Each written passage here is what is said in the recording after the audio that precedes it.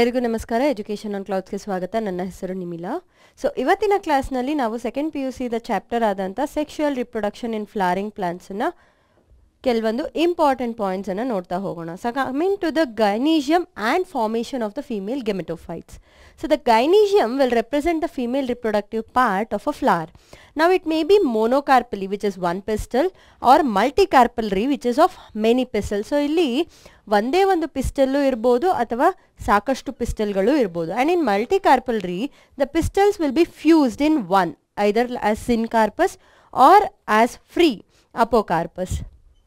Now each pistil will consist of a stigma which will receive pollen grains, and style, which is elongated slender part below the stigma, and then ovaries, which is bulged basal part containing the placenta, and it is located inside the ovarian locule. Locule andre cavity. So ee ovarian cavity madhyadalli irutte ee ಒಂದು placenta. Now the placenta consists of Megasporangia or the ovules. So illide nodi, this is the ovary and this is the thalamus, and inside this there is an ovule and the placenta, and this is the style stigma. So now here coming to Megasporangium. So Megasporangium andre the ovule is attached to the placenta by a funicle, okay, and the junction of the ovule and this funicle is called hilum, and each ovule will have one or two protective layers called the integument. So outer integument and inner integument antivi idana, which will cover the rest of the ovule except for a small opening at the micropyle end. So ee micropyle end nalli enagatte ee ಒಂದು ಆಕಾರದಲ್ಲಿ ಇರುತ್ತದು. So this end will connect to the pollen tube, okay. Now the chalaza, which will lie on the opposite side of the micropyle end, will represent the basal part of the ovule. So illi aa ಒಂದು micropyle end ಏನಿದೆ ಅಲ್ಲಿ ಬರುವಂತ chalazaನೆ ಆ basal part ಅನ್ನು ತೋರಿಸುತ್ತೆ, that is the base of the ovule ಅಂತ. And nucellus is present within the integuments, and it consists of reserved food. Now the embryo sac or female gametophyte is located within the nucellus only. So this is how it will appear. So this is the basal part, and here is the micropyle. Now coming to Megasporogenesis. So megaspore mother cell MNC will get converted into megaspore by Megasporogenesis. Now the MMC is large and contains a dense cytoplasm and a prominent nucleus, and it will undergo meiosis to produce 4 megaspores. Coming to female gametophyte. In most of flowering plants, only one megaspore is functional, while other 3 are going to get degenerated. Now single functional megaspore will develop into female gametophyte, and this kind of development is called monosporic. So ಇಲ್ಲಿ monosporic development ಅಂದ್ರೆ ಏನು, ಒಂದೇ ಒಂದು egg develop ಆಗುವಂತದ್ದು. Now nucleus of functional megaspore will divide mitotically and become 2 nuclei, which will move towards opposite ends, forming 2 nucleate embryo sacs, and 2 more mitotic division will ensure leading of the formation of 4 nucleate and 8 nucleate embryo sacs. And after 8 nucleate stage, the cell walls are laid and the typical female gametophyte will get organized.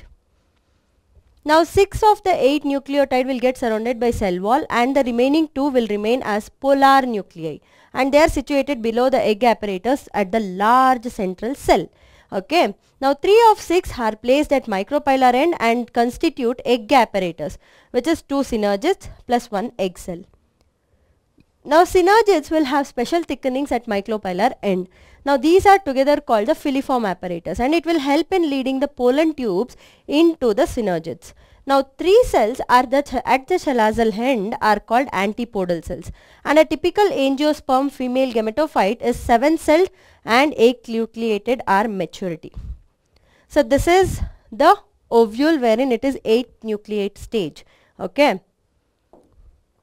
Now coming to pollination.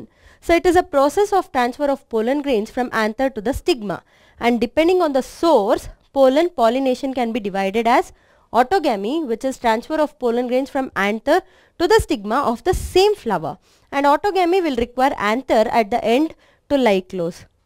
Now it will also require synchrony in the pollen release and stigma receptivity. So plants like viola, oxalis, etc. will produce 2 kinds of flowers, which is chasmogamous, which are exposed to the anther and stigma, and clistogamous, which will not open at all at autogamy occurs. Next is Geitonogamy. So this is the transfer of pollens from anther of one flower to the stigma of another flower in same plant. So now genetically it is very similar to autogamy, but it will require pollinating agents as well. Now next coming to Xenogamy. So it is a transfer of pollen grains from anther of the stigma of a different plant. Okay. So ಇಲ್ಲಿ ಒಂದು anther in the pollen grains ಬೇರೆ plant in a stigma ಗೆ transfer ಆಗುತ್ತೆ. Pollination will cause genetically different types of pollens to be brought to a plant. Now agents of pollination are air, water, which are abiotic agents, and biotic agents anta bandaga it is animals. Pollination by wind. It is most common form of abiotic pollination, and the plant will possess well exposed stamens at large feathery stigma. Now pollen should be light and non-sticky to be carried easily by winds. And wind pollinated flowers often have single ovule in the ovary and numerous flowers packed in an inflorescence. It is very common in grass. Now pollination by water. So it is rare in flowering plants except for aquatic plants like the Vallisneria and Hydrilla. So in most water pollinated plants, the pollen grains are long ribbon like structures and they are protected from wetting by mucilaginous coverings. Okay, and in majority of water plants like hyacinth and water lily, the flowers are going to emerge above the water level and pollination is done by insects. Now pollination by animals. Majority of flowering plants use butterflies, bees, wasps for pollination. So usually these are the insects which are used for pollination, which are used as agents, biotic agents. And most of insects pollinated flowers are large, colorful, fragrant, and they contain nectar to attract animals for pollination. Now this is called floral rewards. Now floral reward can be in the form of providing safe places to lay eggs. For example, tallest flower, which is the Amorphilus. Okay, and a symbiotic relationship exists between the plant Yucca and its pollinator moth. Okay, now the moth is dependent on the plant since moth deposits its eggs in the locule of the ovary of the plant, and in return the plant is pollinated by the moth. Now pollen grains are sticky and they get stuck to the body of the moth. And outbreeding devices.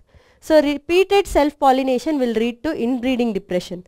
So what will happen? Plants have developed methods to prevent self-pollination. Autogamy is prevented by following ways, like pollen release and stigma receptivity will not be coordinated, and different position of the anther and the stigma, and production of unisexual flowers.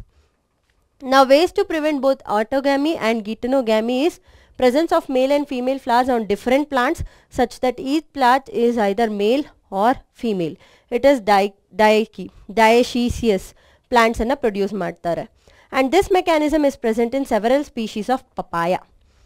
Now pollen pistil interaction. So pollination will not always ensure to transfer compatible pollens. So hence pistil has the ability to recognize the right type of pollen to promote post-pollination events. So if the pollen is wrong type, the pistil will prevent pollen germination. Now this interaction is mediated by chemical components of the pollen and the pistil. So this pollen pistil interaction is a dynamic process which will involve the pollen recognition followed by promotion or inhibition of the pollen. Okay, and now pollen tube will reach the ovary and enters the ovule through micropyle, and through the filiform apparatus it will release into synergids, and in this way the pollen tube is going to grow. Now artificial hybridization and double fertilization. Artificial hybridization is a method to improve crop yield, and in this method it is essential to ensure that right kinds of pollen grains are used and the stigma is protected from unwanted pollens. So it is achieved by either emasculation, which is the anther is removed from the bud in the female parent, bears bisexual flowers, and bagging. Now bagging. So the emasculated flower is covered by a bag so not to allow contamination of the stigma by unwanted pollen grains. Now when the stigma of bag flower will become receptive, the collected pollen grains are dusted on the stigma and then their flower is rebagged. Now in female parent is unisexual, emasculation is not necessary. In case the female bud is directly bagged and when the stigma turns receptive, suitable pollen grains are dusted on it so that to allow germination. Now double fertilization. So when pollen grains fall on stigma, the pollen tube will enter one synergid and release two male gametes. So one of the male gamete will move towards the egg cell and it will fuse with it to complete the Xenogamy to form the zygote. Now the other male gamete will fuse with two polar nuclei and then it will form triploid primary endospermic nucleus, which is PEN, and this is termed as triple fusion. And since two kinds of fusion, Xenogamy and triple fusion, will take place, this process is called double fertilization and it is one of the characteristics of all the flowering plants. So after triple fusion, the central cell will become primary endosperm cell, PEC. Now the primary endosperm nucleus, which is PEN, will give rise to endosperm while zygote will develop into the embryo. So this is how it is going to happen. Now post-fertilization events. So this will include development of endosperm and embryo and maturation of the ovules into seeds and ovaries into fruits. Now formation of endosperm. It will develop before the embryo because the cells of endosperm will provide nutrition to the developing embryo. Now primary endosperm nucleus will repeatedly divide to give rise to free nuclei, and therefore this stage of development is called the free nuclear endosperm stage. And cell wall formation will occur next, resulting in cellular endosperm. Now endosperm may be either fully consumed by the growing embryo as in pea and beans or retained in the mature seed as in coconut and castor. Now development of embryo. Now the embryo will develop into a micropylar end of the embryo sac where the zygote is situated. Now zygote will give rise to first to the pro-embryo and then to the globular heart-shaped mature embryo. And typical dicot embryo will consist of an embryonal axis and two cotyledons respectively. So portion of embryonal axis above the level of cotyledons is called epicotyl and it contains plumule. The portion below the axis is called hypocotyl and it contains radicle, and root tip is covered by the root cap. So this is it. This is radicle, root cap, hypocotyl, plumule, cotyledons. And in monocote embryo, there is only one cotyledon, and in grass it is known as scutellum and it is situated one side of the embryonal axis. At the lower end, the embryonal axis has a radicle and root cap enclosed in the coleryza. And epicotyl will lie above the level of scutellum and has the shoot apex and leaf primaria which is enclosed in the hollow structures called the coleoptiles. So this is the diagrammatic representation. And seeds and fruits will development of seeds. In last stage of sexual reproduction, this is the last stage of sexual reproduction in angiosperms, and seeds are fertilized ovules which develop into inside a fruit. And seed consists of seed coat, cotyledons and embryonal axis respectively. And seeds may be albuminous, which is endosperm present as in wheat and maize, or non-albuminous, which is endosperm absent. So it is consumed by the growing embryo as in pea and beans. Now some seeds like black pepper and wheat will have remnants of nucellus known as the perisperms. Now integuments of ovules are going to get hardened to form the seed coat, and the micropyle will facilitate the entry of oxygen and water into the seed. And as it loses moisture, the seed may enter dormancy, or if favorable condition exists, it is going to get germinated. Now development of fruits. So the ovary of the flower will develop into fruit. Now walls of ovary will transform into the walls of the fruit, which is pericarp, and fruits may be fleshy as in mango and orange, or can be dry as in groundnut and mustard. In some plants, floral plants other than ovary will take part in fruit formation. They are false fruits like apple and strawberry. So the thalamus will contribute to fruit formation, and these are called false fruits as I told you. And they will develop from the ovary. Those fruits which will develop from the ovary are the true fruits.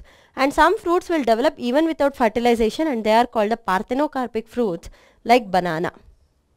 Apomixis and Polyembryony. So some plants will produce seeds without fertilization. This is called apomixis. And apomixis is a form of asexual reproduction which will mimic sexual reproduction. In some species, it will occur in diploid egg cell stage, and it is formed without meiosis and develops into a formation of embryo without even fertilization.